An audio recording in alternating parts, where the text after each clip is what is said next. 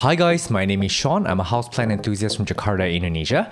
In this episode, I'm going to be introducing you to Mr. Greg Hambali, who is a senior hybridizer from Indonesia. He has hybridized a lot of really interesting and as well as ornamental plants here in Indonesia. He's quite popular in Southeast Asia region. A lot of people actually know him and his work. So in this episode, I actually interviewed him in a casual manner so you get to understand how his mind works, some of his values, and some of his experiences with hybridizing plants. So Mr. Greg, how many years have you been hybridizing for?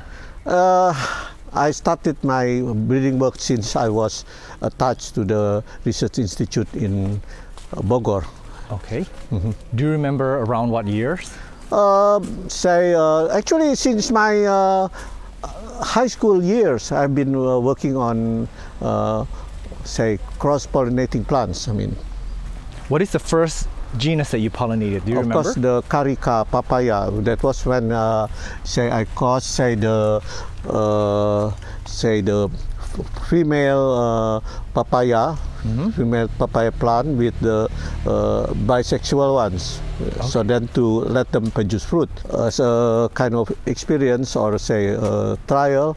This important because then you know that in the end variation is generated through hybridization. So I think a lot of people know you worldwide as an Aglaonema hybridizer, but they would be a mistake to think that that's the only thing that you hybridize, because I see that you do so many genus, whether it's ornamental or like food crops. So are you like interested in learning about all the different reproduction of? We live in the tropics, and the tropics is really a place where the diversity of plants is highest in the world.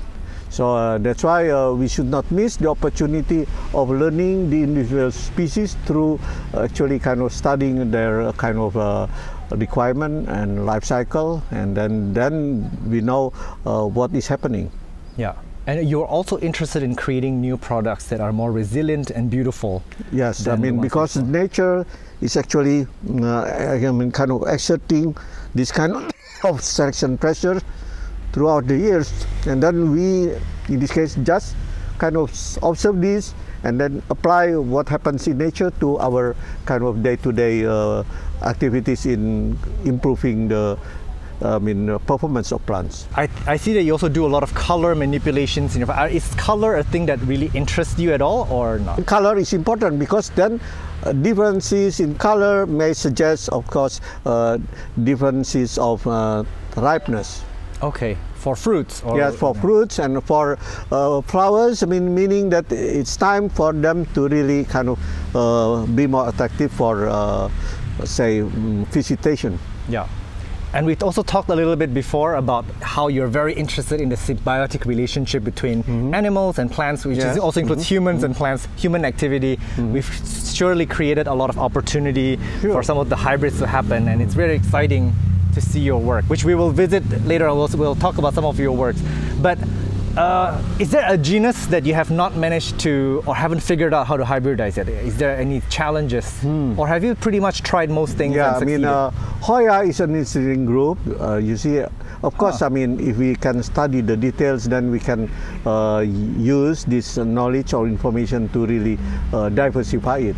Yeah. At the moment, there is some kind of difficulty. But then I think, you see, at the moment, there are so many interesting things that we can only do a little bit of tempering, then we can make good results. Yeah. Maybe with Hoya, we need to actually kind of study exactly what is happening since the time of the positioning of pollinia in the stigma. And you see, and all the different, insects that are important in the pollination process. Interesting. Now, if I ask you on the spot, what is like the top 5 genus that you have hybridized? Like, of course, maybe Aglaonema you would consider like one of your... Yes. And then what are some other ones that you think are your biggest achievements? In the past, of course, then Calathea is one. Calatheas and? Calatheas, and then now, of course, Cytosperma, but also Salak. Oh, Salak. Salak, yeah. Okay. Salak, is an important fruit plants for people in Java and Bali. At least we contribute to this development of good eating dwarf salak, because salak basically is relatively hard to deal with, because the plants also, you see, are relatively from say the base to the top of the leaves, I mean, could be about say 6 meters long. Then with the dwarf salads, then we can at least reduce the height, say the size, and make them more manageable, make the dwarf salads more manageable. Okay. And eventually also spineless, because spines is also kind of you see liability to the cultivation of this crop. Yeah, interesting. Now I think arguably you're probably the most popular, most famous hybridizer in Indonesia. It rolls off your tongue. But I don't want to say that, but let me say, most important thing, let the plants speak for themselves. Correct. Let the products actually. So in my opinion, is not really kind of, but who is better, who is best, but most important thing, let's just show it through our works. Correct. So then make people happy with the results, and then by you see making more items in the horticulture for the public use, then they be more concerned in actually conserving the germplasm. Correct. Now, my question is, do you know if there are many other types of hybridizers or conservation efforts by other horticulturists in Indonesia? Because I'm not familiar. Is there happening? Is there a movement? I think there may be individuals who are, you see, also keen in doing kind of conservation work. But the problem is, here I think we lack coordination. You see, many of these kind of important elements in society, they think they cannot trust others. So in so doing, then they just work as if they are away from civilization. I mean, only say kind of concentrating on what they are doing instead of actually coordinating and then see which are more relevant and which are not, so then we can get better results by, you see, kind of employing different say kind of mental power to solve the same problem. Interesting. You say it's maybe less coordination and a sense of community and urgency and prioritization. Interesting. Yeah, that's good to know. I mean, I'm new to this, so that's why I'm asking a lot of questions, and I'm sure I will be asking you, you know, hopefully you will have me in the next few visits, because I'm learning quite a lot here, and I think you have a lot of wonderful things to share with the world, with a lot of what you're growing here as well, not just ornamentally, but also with like fruiting plants and other types of techniques in growing plants, which I found we filmed a grafting part earlier, and that's completely new to me. So thank you for sharing that. What is, also to put you on the spot, what is your top, if I can give you only top five hybrids that you're most proud of? Pride of Sumatra, because it is one of the earliest hybrid which actually bears all the good qualities of a good aglonema. What is this? How do you define a good quality aglonema? Not only say good looking, it should be also relatively say kind of resistant to diseases, and then easily manageable. I mean, easily taken care of. Yeah. And then and also it is so attractive that will make the person who first saw it say. 4 more favorite hybrids. Some of the good looking calatheas, I mean say the ones that has this rosy like flowers. Okay.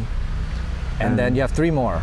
And then of course the dwarf salads, I mean with more good to eat fruit. Yeah. And then say stronger plant too. Okay, you have 2 more. And then of course you see, I mean, what I think important is also this Sirtoseman, it has not been released yet with all these interesting features of good quality plant, as is shown by the say characteristics of the say foliage and also the elements relating to the beauty of the plant. And just so the viewers know what we're talking about, there are a lot of Certosperma around me. They're beautiful. I cannot show them yet. They are not ready for the market, but we will be back here to showcase some of their qualities, and once they're ready for the market. We're trying to prevent incorrect market saturation and improper poaching and other good stuff. So give us some time. I'll be back here once we're ready to talk about Certosperma. But Mr. Greg Hambali, you have one more favorite genus to share with us.